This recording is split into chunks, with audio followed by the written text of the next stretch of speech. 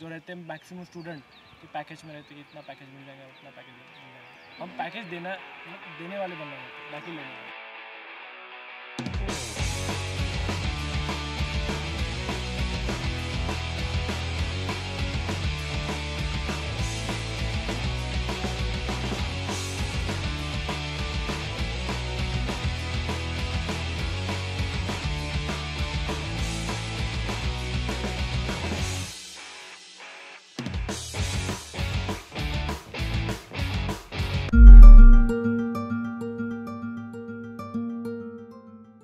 So we have with us the Deputy Director of Datta Meghe Institute of Higher Education, deemed to be university, and welcome. Thank you very much, madam. Welcome, sir, Harish Papaji. So, if you could talk about what is there for the students in the online mode or distance learning programs. First of all, let me introduce about Datta Meghe Institute, right? So this is a deemed to be university, and it is ranked amongst top 54 according to the NIRF ranking. So it has got an esteemed place as far as the recognition of the university is concerned, right? Then we are also NEC accredited university, that is the A+ in the 3rd cycle. So these are all the credentials of our university. You are going for the 4th cycle. Yeah, also. we are going for the 4th cycle, and I think it is scheduled in the month of July, right? Now the thing is that as far as the distance for Center for Distance and Online Education is concerned, first and foremost is we provide the flexibility as far as the education is concerned, right? So flexibility of the education, then quality of delivery in which we are focusing, and during the course of action, students are going to get n number of professional certificates along with whatever we are delivering, whatever programs they are doing, right? So the USP you can say as far as the PG programs are concerned, when it comes to MBA and MCA, we have got AICTE approval. Yes. Yeah. So that makes it distinct place. Then NIRF ranking and the accreditation part. So these three are the different things, Top-notch quality. Right. So we are here with the Professor Nilesh ji, and he is working for strengthening the organization. Sir, इसके बारे में थोड़ा और बताइए, and how it is helping online education also. जी, मेरा लगभग 16 सालों का प्रोफेशनल एक्सपीरियंस है, जिसमें से मतलब पूरे 16 साल इंडस्ट्री में काम करने का एक्सपीरियंस रहा है, और अभी पिछले 1 साल से मैं Datta Meghe institute of higher education and research के साथ जुड़ा हूँ। Faculty of commerce and management sciences में हूँ, और मेरे कोर सब्जेक्ट्स हैं industrial relation, labour laws, organisation behaviour.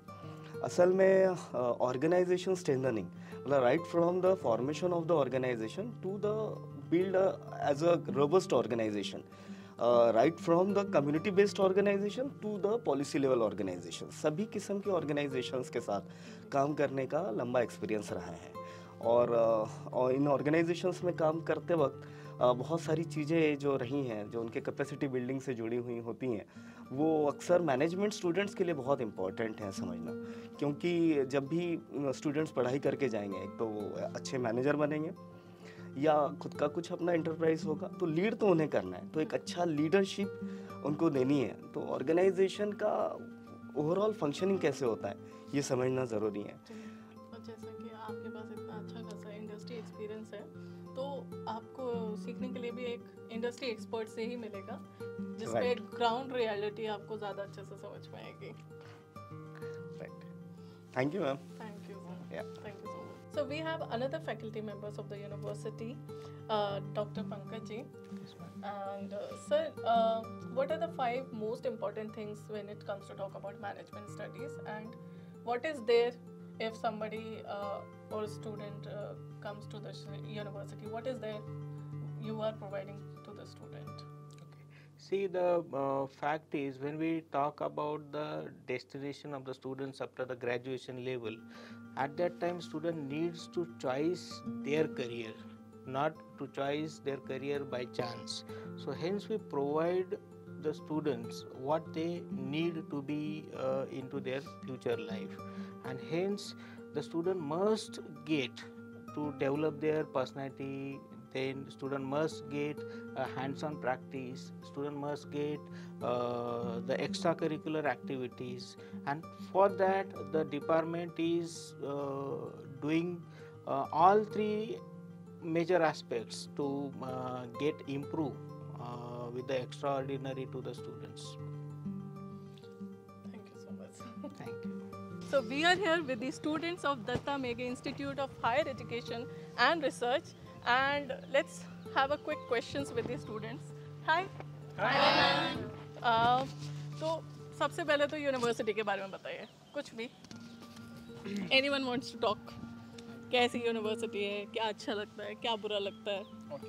जो ज़्यादा बुरा लगता है वो मत बताना. यूनिवर्सिटी तो बहुत बढ़िया है, स्टाफ मेंबर तो बहुत फ्रेंडली है.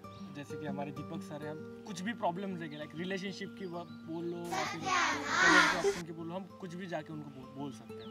That is how it is good thing in university. Campus बहुत बड़ा है और इसमें हम काफ़ी शांत नहीं है? शांत भी है. लाइक हम ट्री प्लांटेशन भी करते हैं, अदर एक्टिविटीज़ भी करते हैं, कॉम्पिटिशन्स बहुत कुछ करते हैं जिनकी वजह से जो हमारा डेवलपमेंट है वो बढ़ता है. और हम यहाँ सिर्फ पैकेज के लिए नहीं आते, हम यहाँ लर्निंग के लिए आते हैं कि जिसकी वजह से जब हम बाहर निकले कॉलेज से तो हम अपना कुछ ना कुछ अपना खुद का बिल्ड करें, ना कि सिर्फ पैकेज जो रहते हैं मैक्सिमम स्टूडेंट कि पैकेज में रहते हैं कि इतना पैकेज मिल जाएगा उतना पैकेज मिल जाएगा. हम पैकेज देने वाले बनना चाहते हैं, ना कि लेने वाले. ओह, एंटरप्रेन्योर बनना चाहते हैं यहाँ पे लोग, and good luck for that. I hope आप बन जाओ. Anyone else wants to talk? Anyone else have something you want? You want? Oh. University is really good. We are from deemed to be university. There are many activities that take place in this university, like cultural event. Last time Ignitra cultural event, Antarang for international students as well. So we are like very enjoying. And अगर knowledge की बात करेंगे तो हम just अभी industrial visit से आए. It was a really fantastic trip. हमने बहुत कुछ सीखा है और आगे भी बहुत कुछ ऐसे प्लान किए हैं. अभी जैसे उसने बताया ट्री प्लांटेशन भी होने वाला है, तो बहुत अच्छी यूनिवर्सिटी है और बहुत कुछ सीखने के लिए भी मिल रहा है. अच्छा, आपका इंडस्ट्रियल विजिट किस चीज़ का था? Space food. Actually it is for we are belongs to management students, तो हमारे लिए मैनेजमेंट के लिए स्पेस फूड बुट्टीपुरी नागपुर वहाँ पे गए थे हम. एक्चुअली वहाँ पे ऑपरेशन मैनेजमेंट कैसे कंडक्ट होता है उसके ऊपर था, और जो मैनेजमेंट के स्टूडेंट है उसको वहाँ पे कौन सी पोस्टिंग है, वहाँ का वर्क इन्वायरमेंट कैसा है, उसके ऊपर ज़्यादा इन्फॉर्मेशन हमें. तो मज़ा आया आप लोगों को? बहुत मज़ा आया. अच्छा, अब जल्दी से बता दो फेवरेट फैकल्टी कौन सी है आपकी? दीपक सर को कौन से है दीपक सर? मैं नहीं जानती. एक्चुअली अकाउंटिंग के. एंड क्यों है सबसे फेवरेट वैसे? फ्रेंडली है, जो रिलेशन है फ्रेंड बहुत कोऑपरेटिव है और एज अ टीचर है ही नहीं. नहीं, मतलब बहुत फ्रेंडली टीचर, बहुत फ्रेंडली हैं. रिलेशनशिप एडवाइस भी देते होंगे, राइट?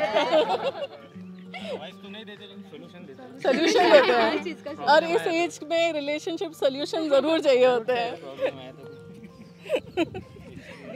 अब anything else, anyone wants to talk about the university, faculty member, कुछ भी अच्छा लगता है जल्दी से बता दो यार.